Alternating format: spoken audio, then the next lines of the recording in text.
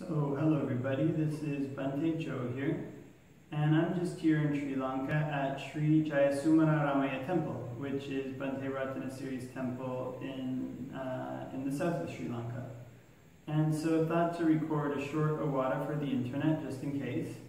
So I thought that maybe we could start with just a little bit of meditation, so we can lean forward a little bit and arch the spine, and look about 3 feet in front, and close our eyes.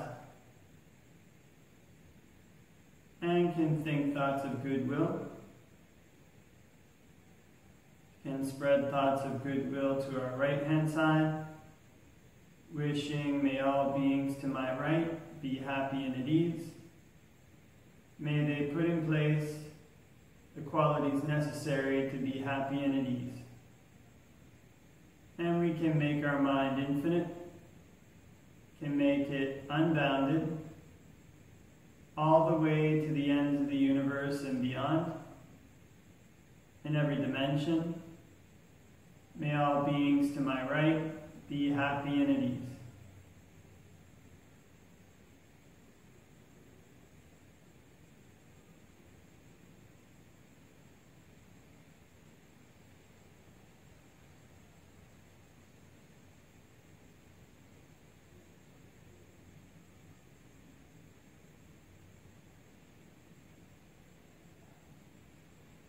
And we can spread thoughts of goodwill to our right hand side and our left hand side.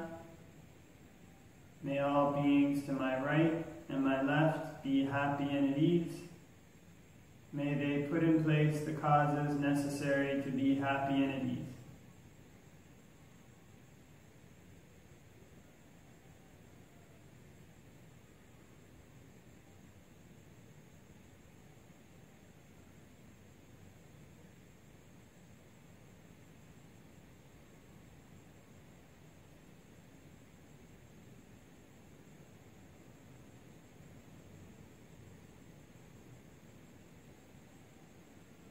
And we can spread thoughts of goodwill to our right hand side, to our left hand side, and in front. May all beings to my right, my left, and in front be happy and at ease. May they put in place the causes necessary to be happy and at ease.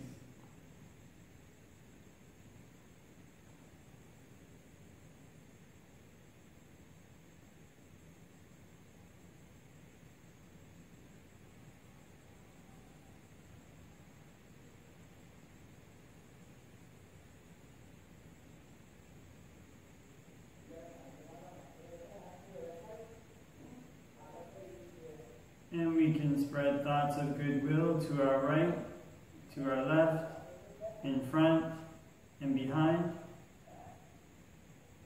May all beings to my right, my left, in front, and behind be happy and at ease.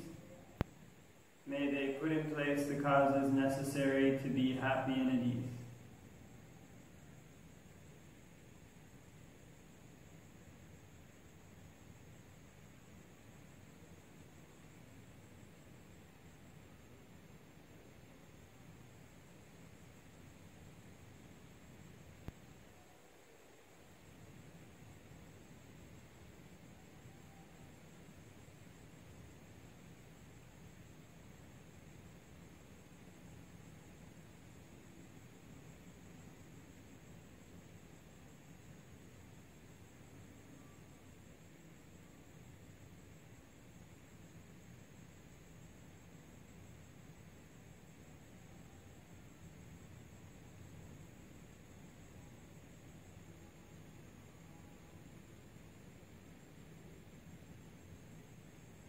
We can spread thoughts of goodwill to our right, our left, in front, behind, and above. May all beings to my right, my left, in front, behind, and above be happy and at ease.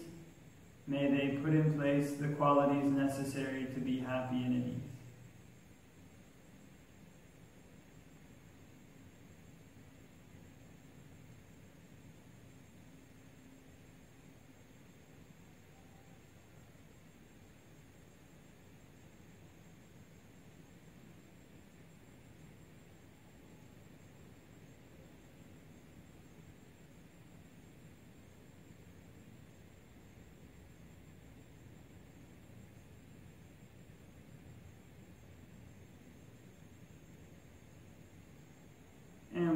spread thoughts of goodwill to our right, our left, in front, behind, above, below, all around in every direction, everywhere. May all beings all around in every direction, everywhere, be happy and at ease. May they put in place the causes necessary to be happy and at ease. And we can make our minds infinite, can make them unbounded, all the way to the ends of the universe and beyond, in every dimension. May all beings all around everywhere be happy and at ease.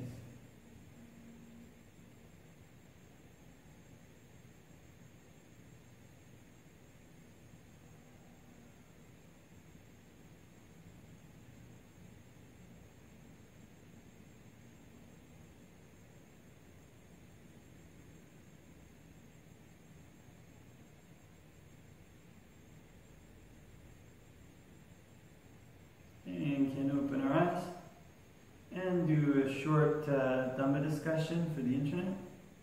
Namo tassa bhagavato arahato samma sambuddhassa. Namo tassa bhagavato arahato samma sambuddhassa. Namo tassa bhagavato arahato samma sambuddhassa. Buddhang saranang gacchami, dhammang saranang gacchami, sanghang saranang gacchami.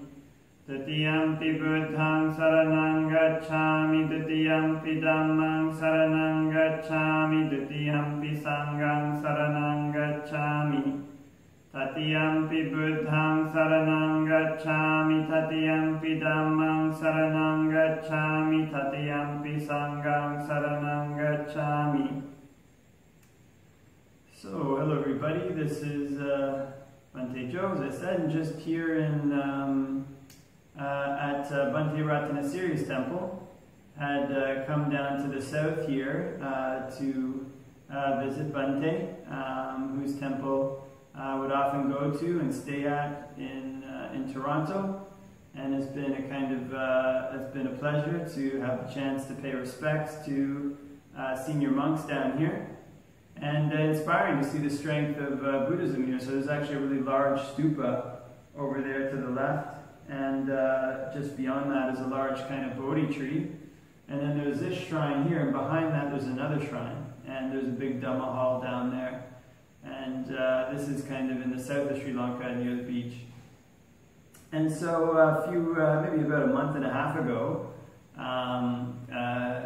had gotten a message from Gratjana, who lives in Toronto, and asked her if she had any questions she might like to see a video recorded about. And so she said that she had was thinking about the precepts at that time, and one of the ones that I guess had come to mind, just kind of paraphrasing the question here, was that the precept against not eating after noon was tricky to follow and more challenging than might have expected. So I thought maybe do a little Dhamma discussion on that. So I think your question was mainly about that precept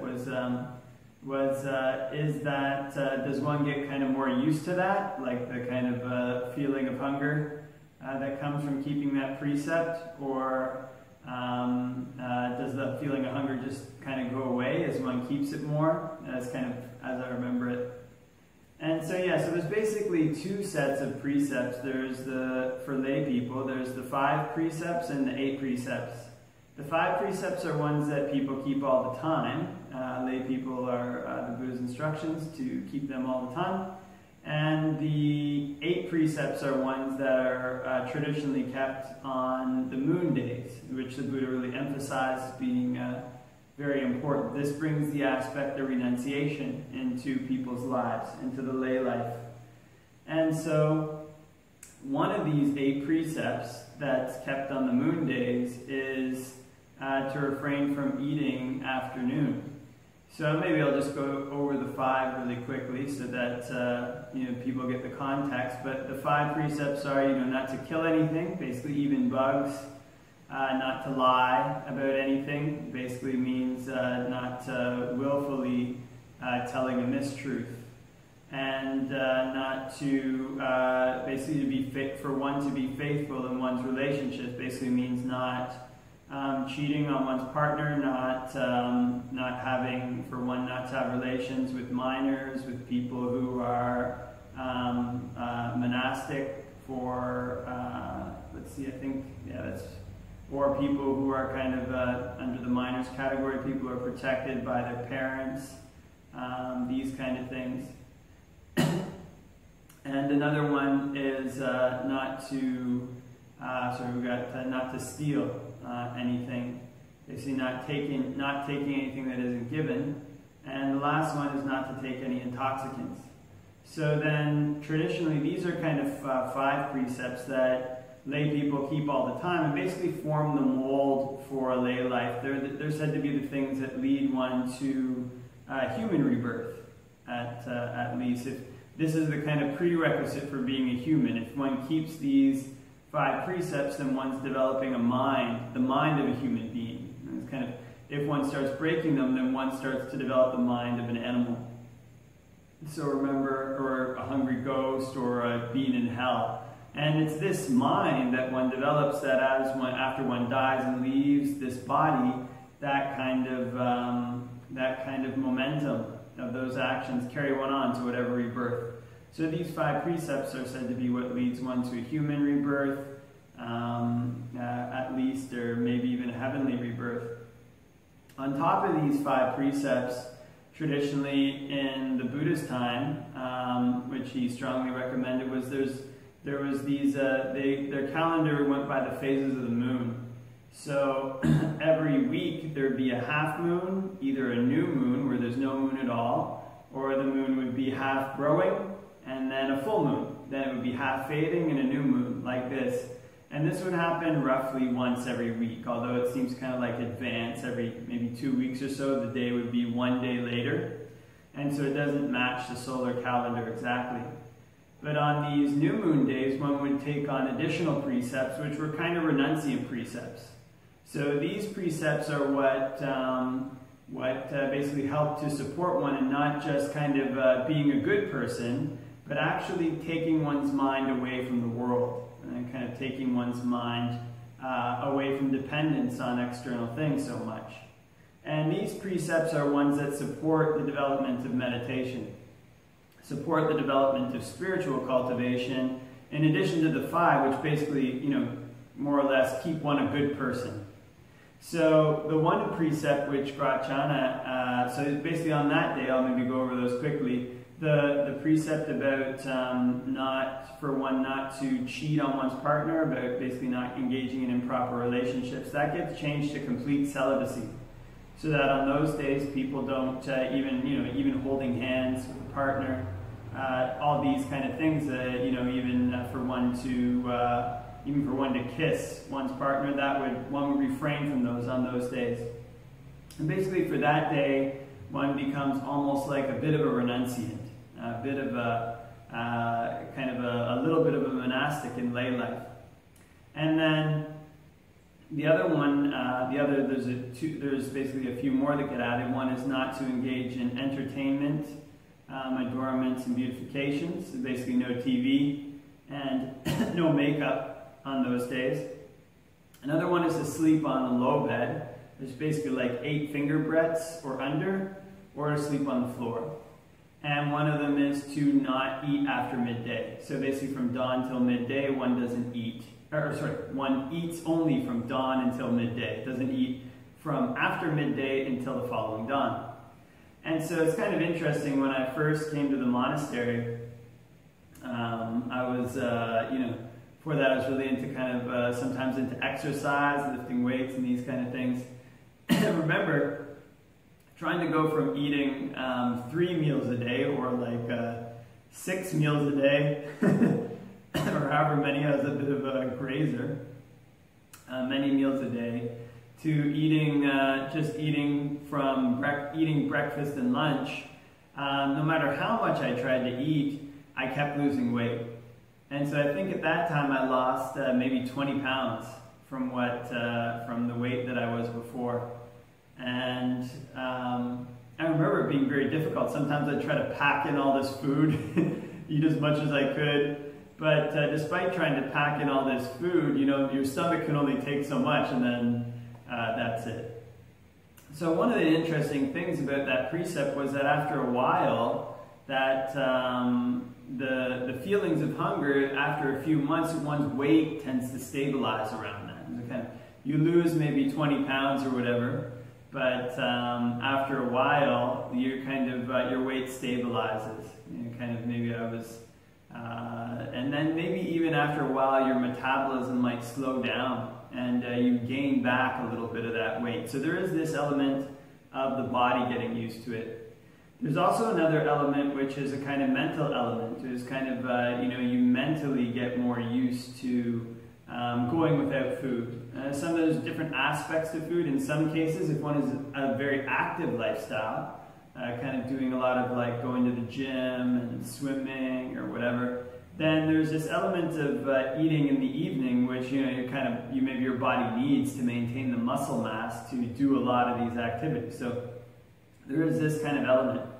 There is another element, though, in which people eat in the evening as kind of like a distraction, you know, kind of like a hard day after work, and, you know, have some ice cream or have some, I don't know, whatever it might be, you know, go out for a meal, socialize with friends at meals, these kind of things. And so there's nothing kind of really necessarily like evil about that. It's kind of, these precepts are renunciant precepts because they take one's mind away from the external world. It doesn't mean it's like evil to have an evening meal. But what one tends to find is one starts to cut that off. If one does that once a week on the moon days, then what one might find is that, you know, this aspect of food is also tied up in with other aspects of things. Kind of one's attachments to friends. You kind of go out for dinner, everybody's eating. That's a way that one socializes. One might find it's tied up with one's, you know, one's kind of attachments to relaxation, kind of what it is that makes one feel relaxed. Basically, kind of distracting oneself, maybe eating a bag of chips while watching a movie. And it's kind of like, you know, I deserve this after a long, hard day's work, and you know, it's kind of this pleasure of being a bit distracted. Again, it's not necessarily like an evil thing to eat chips after work or anything like that. But when one starts to want to find more stable sources of happiness, then these aspects of food, this mental aspect of food where one's rushing out and using food as a distraction, using food as a means to generate friendships with other people and kind of get socially engaged, kind of using food in basically a way that it sends one's mind out. It sends one's mind out to the external world. When one wants to turn one's mind towards meditation and find more stable sources of happiness, one has to go away from these things. So the other thing that one gets used to with this precept is basically it goes hand in hand with renunciation. As one develops meditation more as part of one's lifestyle, then this precept of not eating after noon supports that. It supports meditation because, for one thing, one isn't using food as an external distraction. So then when one one sits down to meditate, then one has less of this distraction. One can more easily stay with one's meditation object. The other thing is that food, like eating a lot of food, can make one's body very physically heavy. You know, and can like obstruct the flow of breath. It can obstruct one's ability to concentrate. And so that's what one might find. If one eats a really big meal and sits down to meditate, it isn't just that one might get full and fall asleep, but it's also this kind of discomfort that's there in the body. So I think, you know, even in yoga, people maybe don't do yoga on a full stomach. Even I think lifting weights, people don't do on a full stomach. So what one tends to find is that if one stops eating in the afternoon, then one's food is all getting digested throughout the day, and basically it's much easier to meditate, much easier to use that as a topic of meditation. So hand in hand with this, as one comes to try to find more stable sources of happiness, wants to rely less on the external world, more on internal happiness, then this precept is support. So this might actually be one of the most difficult aspects of keeping this precept. The physical aspect one gets used to, but when one keeps that once a week, it pulls one away from these external things, pulls one away from one's external attachments to the world. And the way that dealing with that can become easier for a person is if they start to learn to put more of their weight on the Dhamma, more of the weight of their happiness on the Buddha's teachings, on practicing the Buddha's teachings, on practicing meditation. Then this precept becomes a support instead of kind of like something that one feels is lacking. The nice thing about all this too is that actually not eating afternoon is something that's apparently really healthy. I think scientists have actually, in Gretchana's message, she said that's basically intermittent fasting, which I think scientists are finding is very healthy for keeping the body cleaned out, which actually the Buddha mentions when he laid down this rule. But it doesn't necessarily mean that it will be an easy thing to do. Kind of actually when the Buddha instituted this rule, there was monks who didn't want to do it, and they kind of rebelled against it and didn't want to do that. But one might find that as one continues to keep this, it just becomes more natural, like anything else. One's body physically adjusts, however much weight one loses from that, one adjusts to that. And that might make one, say, less that could make one less physically attractive. It kind of pull one's mind away from that aspect of the external world. It can make one less socially engaged, pull one away from that aspect of the external world. It can make one less reliant on distraction. It pulls one away from that aspect of the internal world. And in pulling one away from these things, it creates space inside, a space for one's meditation practice to grow. And so when one learns to rely more and more on one's meditation practice, this mental aspect becomes easy. And the physical aspect can also come to be seen as a support for a healthy body, one thing, but also support in that one isn't weighed down by these feelings of hunger. So another trick that one can do for this actually that's really good is when one feels hungry after stopping eating in the afternoon is to drink water. Is keep drinking water until that feeling of hunger subsides. And this also is good for physical health and doesn't weigh down one's meditation. It can help to clean out one's body. So in all these ways, the keeping of this precept, although it maybe takes a bit of getting used to at first, is definitely something that people can get used to. And not something that as a layperson one has to keep every day. Every day is for the 5 precepts. But once a week, keeping these 8 precepts is something that's a huge support to one's meditation practice. It's actually one of the things that seems to come across most strongly that the Buddha recommends for lay people. Maybe the strongest support they can keep in their meditation practice, or strongest sila support besides the 5 precepts. This is their kind of renunciation that helps turn their mind away from external things, turn their mind towards internal things, so that they can find more and more stable sources of happiness. And these stable sources of happiness lead onwards on the Buddhist path, because the Buddhist path leads inwards, leads onwards from happiness searching and external things towards trying to find a happiness that doesn't depend on anything at all. And that happiness is Nibbana.